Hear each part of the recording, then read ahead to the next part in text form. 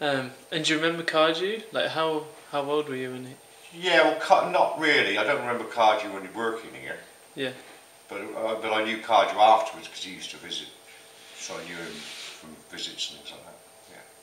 Yeah. What was he like? Eccentric.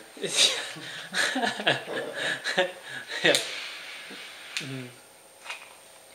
And who, like, did any potter through time sort of really help you with your own throwing? Was it mostly your dad? Well,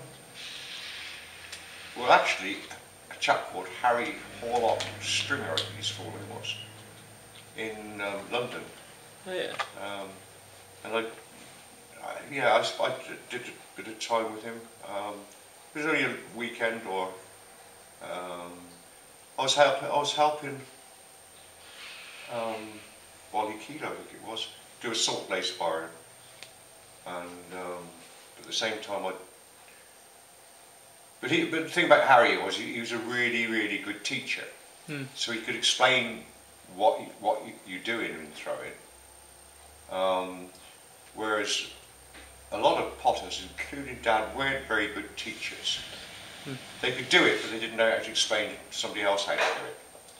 So he helped me a lot in my early stages. I think I was still at college then, and it was like, because Harry knew Dad, and it was just a weekend, or a week, or maybe it was in the holiday time. But he told me, he pointed out some things which I knew already, but he pointed them out, you know, sages to look for, things like that. Yeah. And did you always have, like when I've watched you throwing now, you've got a very relaxed style, quite a slow wheel, like, was that always your way? I don't know. I don't know. Relaxed, I'm working flat out. What are you talking about? Yeah. Churning away. Trying to make a lot of fuss about it, just get on with it. You don't even know he's doing it. And what's your sort of criteria for a good pot?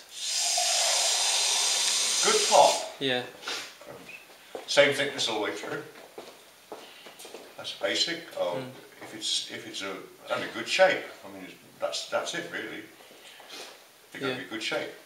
And when I say good shape, I mean if it's a curve, it's got to be a good curve following through, and if it's a cylinder, then it's a mixture of curves, and it's all a question of balance. And yeah, I mean pottery, there's thousands of years people making pots, and you can see a good shape and a bad shape. Yeah. Almost instinctively, you know what I mean? Yeah. And do you think the ethos of Winchcombe pottery has been the same since it sort of started?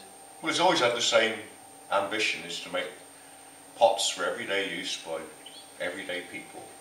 In other words, you've got to make it affordable as you can, and it's got to be good pottery. There's no reason why a pot that you use every day isn't also a work of art. There's no reason for it. You don't have to have a bad pot to eat out of because you're eating out of it. It should be a good pot, you know. And that's always been the philosophy of Cardew and my father, and it's my philosophy too.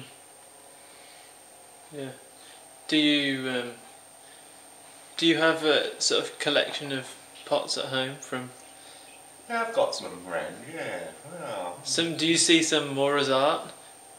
no, I see them as pots. Yeah. I see them as useful things.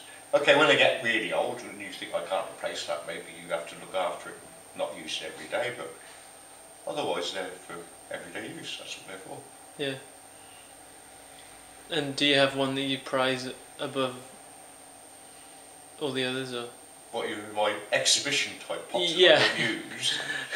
Well, I don't know, probably must be some of Dad's really. Yeah. I don't know, offhand. And did Ray, did he have a? Dad had lots of collection pots. Yeah.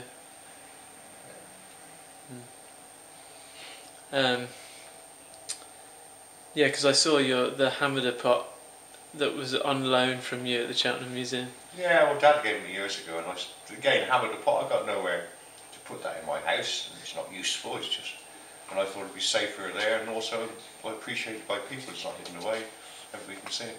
Yeah. Right, let me just